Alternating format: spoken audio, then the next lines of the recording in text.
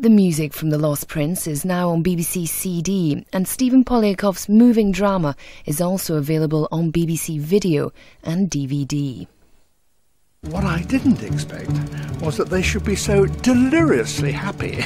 And they're scrubbing, well, as you can see, they're scrubbing themselves with it. They're in the seventh heaven. It was a joy to see. I was delighted to bring so much pleasure into their little lives with a bunch of leaves. The Life of Mammals, Wednesday at 9 on BBC One.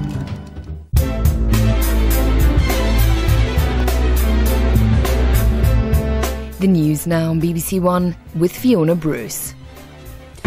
Weeks, not months for the weapons inspectors in Iraq, says Tony Blair. He accuses Saddam Hussein of having an elaborate process of concealment. The London tube crash, staff reported problems before it derailed.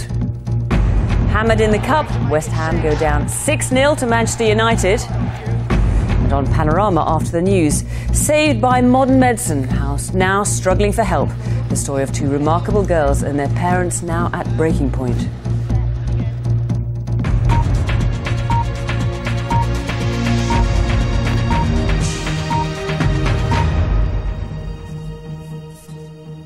Good evening. The Prime Minister said today he believes the work of the UN weapons inspectors in Iraq will not be open-ended.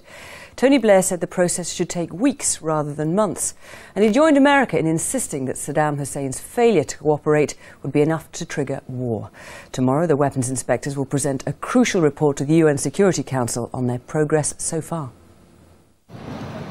The weapons inspectors are not being obstructed, but they're not being helped much by Iraq either.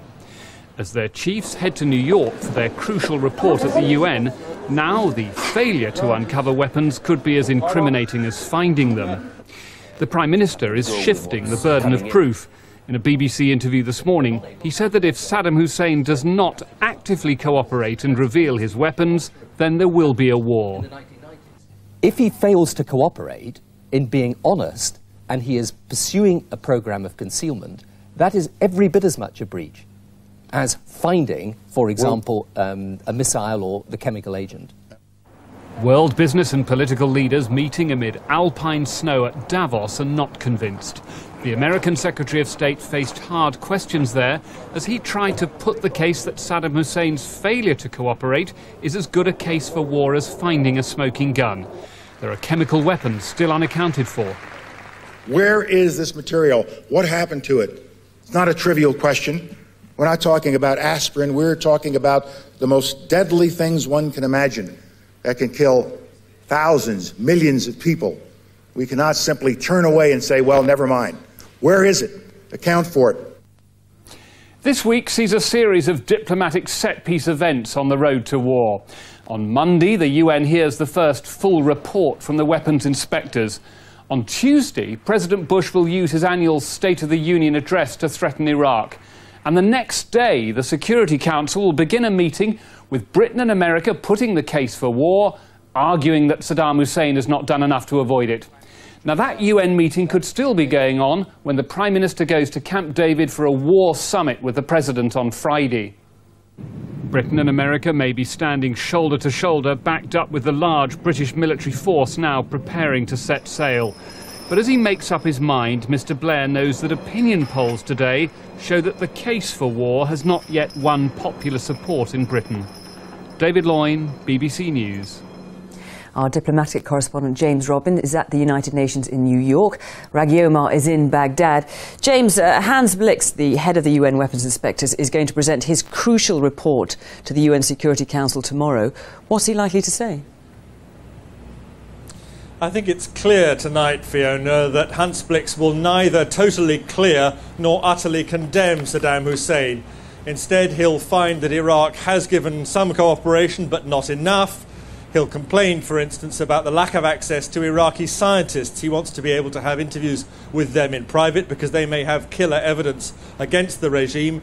So far, he's only been able to have interviews with them with Minder's president, and that's found to be very intimidatory. So I think it'll be a very mixed bag from Hans Blix, but he'll be asking for more time to go on with his search. And Raghi, King Abdullah of Jordan has said today it will be nothing short of a miracle if war is averted now. Is that the feeling there in Baghdad? I think absolutely, and it's been the case certainly with ordinary Iraqis that whatever the toings and froings and negotiations over details in this disarmament process, they certainly feel that war is certain. And in fact, this was let on by one of the most senior advisors to the Iraqi leader Saddam Hussein, who said only 24 hours ago that whatever they did, however much they cooperated in terms of the technicalities of the UN's strictures on Iraq, he felt that war was headed towards the way, whatever they did. Well, James, after Hans Blix has presented his report, what next for Security Council? Well, the Security Council has to wait then for 24 hours to allow the crucial governments around the world in their capitals to consult, to analyse what he's reported before the Security Council resumes on Wednesday to decide what to do next. And this could be very divisive. The Security Council, unanimous of course in backing this ultimatum to Saddam Hussein back in November, now deeply divided about what to do next. There'll be pressure on Hans Blix to give a second report within perhaps a few weeks, perhaps by mid-February. And all the time, the rhetoric, I think, will be hotting up on this side of the Atlantic, with the United States saying the case for war has been made. In other parts of the world, many arguing that it simply hasn't. The evidence isn't there yet. OK, James Roberts in New York, Raghi Omar in Baghdad. Thank you both very much. Israel has completely sealed off the Palestinian territories until after Tuesday's election. The closure comes after the Israeli army launched its biggest raid for 2 years on Gaza City in response to a rocket attack on an Israeli town. Gaza ablaze. Under cover of darkness, Israel attacked with tanks and helicopter gunships in a city of over 300,000. Armed Palestinians fighting back gun battles through the night. But they were no match for the Israelis. Civilians too caught up in the chaos. At the city hospital, dozens of wounded after Israel's heaviest attack in years.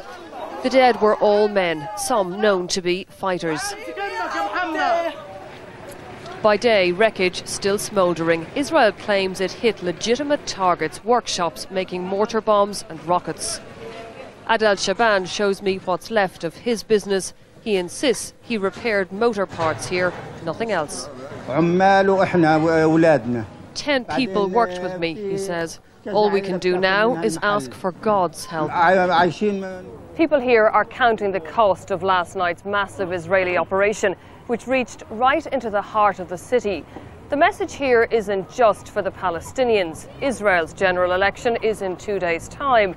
And all this also says something to the voters. Re-elect Ariel Sharon as Prime Minister, and there'll be plenty more tough action against the Palestinians. The rage of thousands as they bury the dead. The fear among Palestinians that Israel will hit even harder while the world is focused on Iraq.